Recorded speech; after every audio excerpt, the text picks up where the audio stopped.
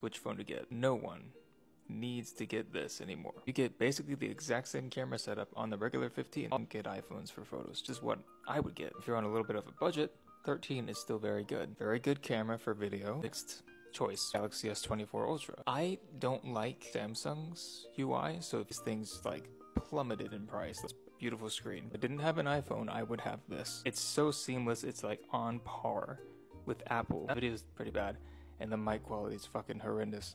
Photos.